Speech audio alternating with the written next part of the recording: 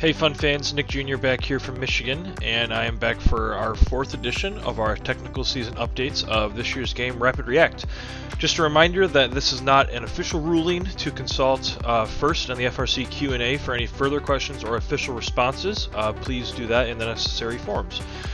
Today we're going to be taking a look at Team Updates 7 and 8 that have been released this past week, and then take a look at, I believe, 5 Q&A questions that have been released in the past 7 days that we think are important for your team to know to ensure that your robot is legal. Special thanks again to Tausif from the FRC Fund group for helping me grab in some of these Q&A questions as well. Another Robo-Rio update that will need to be completed for legal events, Rookie Award eligibility clarification, and all of this and more coming up in this edition of FRC Updates Now. Your destination for first content, updates, and gaming. Welcome to the fun. First Updates Now is supported by Striker Careers. If you are a college student or recent graduate looking for an incredible internship, take a look at Striker. Striker provides a housing stipend, great pay, and an opportunity to work with state-of-the-art medical technology equipment. Discover why so many First alumni are coming to Striker for their internship or career at careers.stryker.com. First Updates Now is supported by Kettering University. Over 1/3 of Kettering's current students are former robotics team members. Go pro at Kettering University and get a free t-shirt. Students in grades 8 through 12 and located in the continental US, scan the QR code and complete the form by the date on screen and receive more information about Kettering. Alright, so getting to take a look in here, Team Update 7, which was released this past week. Starting off in general, Autodesk Inventor files for the playing field and containing the step format and converted the Autodesk files are available from the playing field page. I know my team last year used those specific things a lot, looking at how a robot was going to line up to the color wheel and such. So those can be super useful if you haven't had the chance to do that yet. It also lists that the list of events that have opted for remote interviews for remote judging that's been available in one of our past videos that we talked about. The Ventura County Regional and the Aerospace Valley Regional have both opted to go to remote interviews for judging. So if you plan on going to those, please, please, please make sure that you take a look and make sure that you're prepared for those judging situations.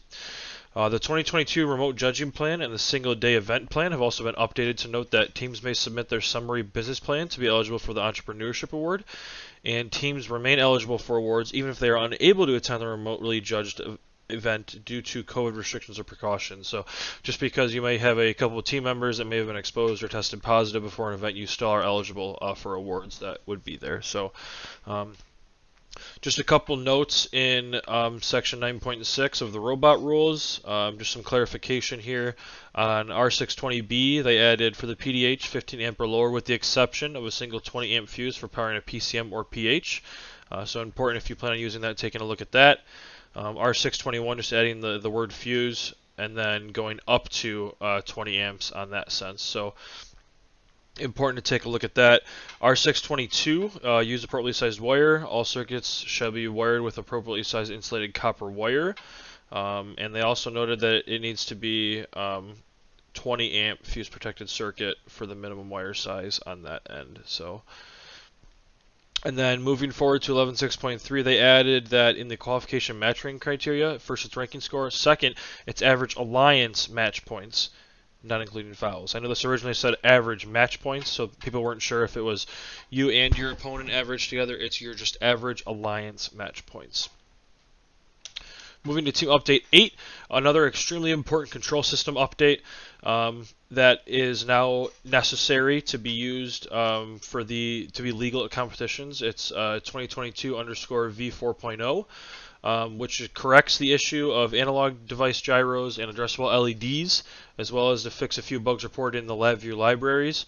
So please, please, please make sure before you do all of this work on your code and may have some weird issues with analog device gyros or addressable LEDs that's noted here that you update to that. You're going to need to do it when you get to competition anyway, if you haven't already. So please, please, please make sure that you take time into consideration of that and update that as soon as possible if you haven't already.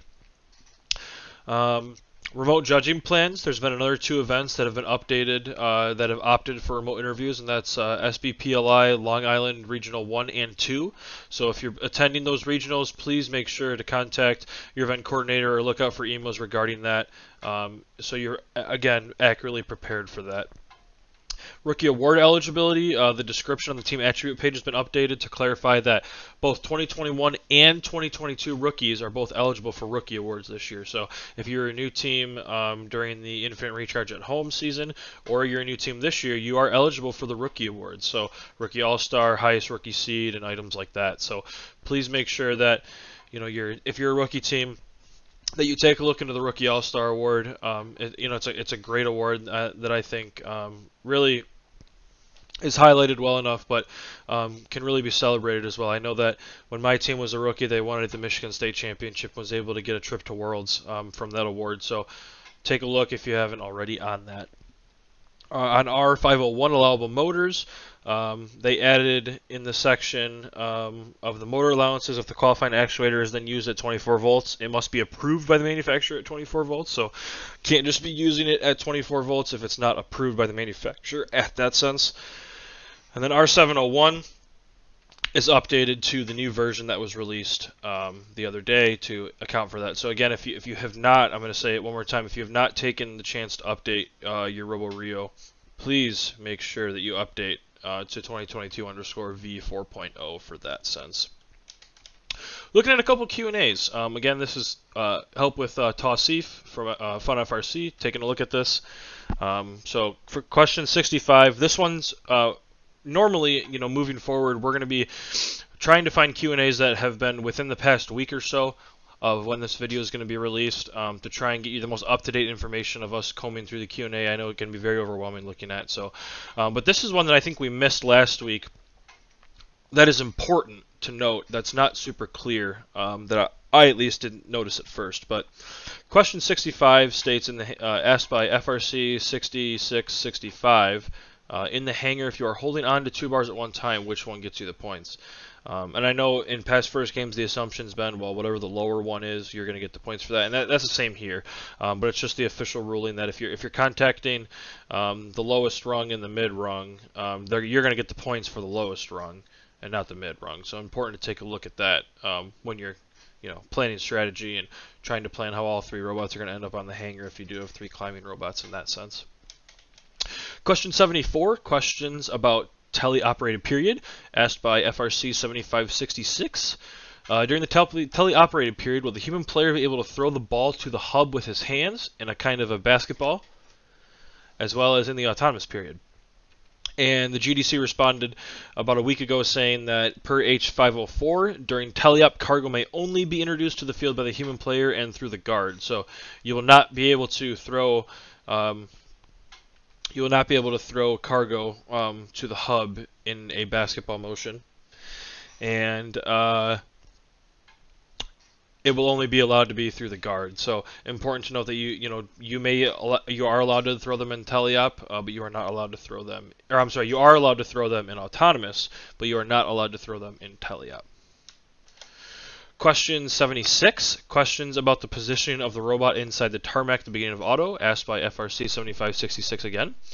At the beginning of the autonomous period, the robot may be inside the tarmac. In topic 6.1.2 of the manual, it says that if a team that wants to change the robot's positioning for some reason, it must notify the judges.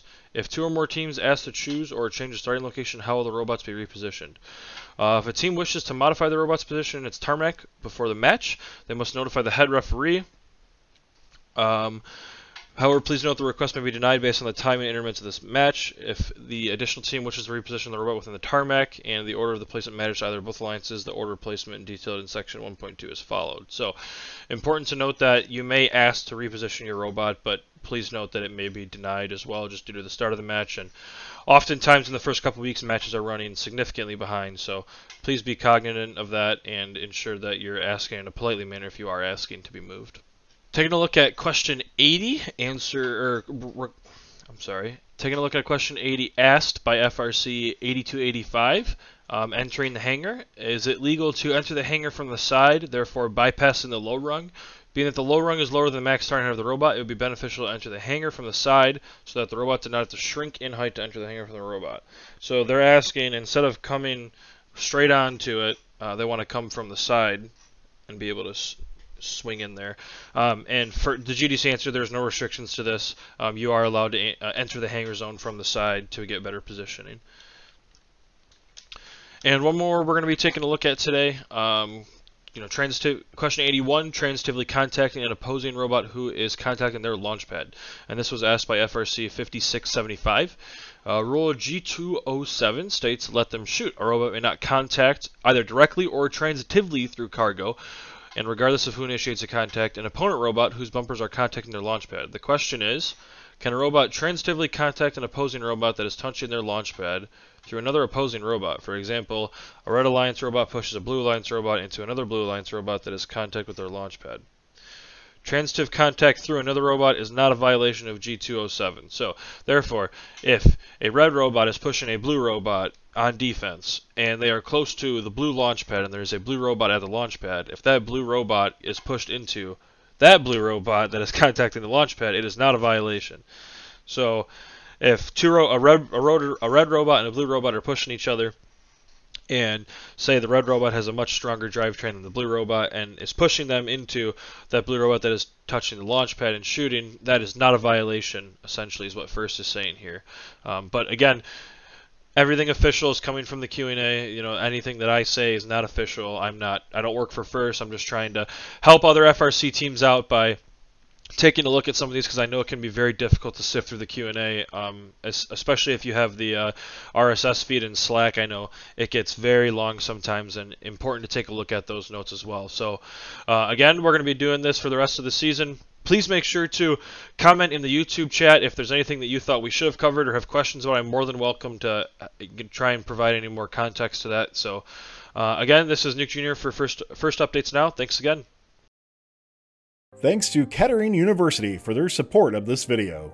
Over 1/3 of Kettering's current students are former robotics team members. Go pro at Kettering University and get a free t-shirt. Students in grades 8 through 12 and located in the continental US, scan the QR code and complete the form by the date on screen and receive more information about Kettering. Thanks to Stryker Careers for their support in this video. FIRST alumni and mentors are making Stryker a top priority for their internships and careers. That's because Stryker knows that those in FIRST are the leaders and innovators of tomorrow. If you want to help make the world a better place by creating life-saving medical devices and technology, get started at careers.stryker.com. Don't forget to like, subscribe, and ring the bell to stay up to date on our new videos. Keep the conversation going and provide your input to our content. Watch our live shows at twitch.tv/FirstUpdatesNow. Join our Discord at discord.gg/FirstUpdatesNow. And check out Fun FTC on Facebook, Instagram, and Twitter. And First Updates Now on Facebook, Instagram, TikTok, and Twitter.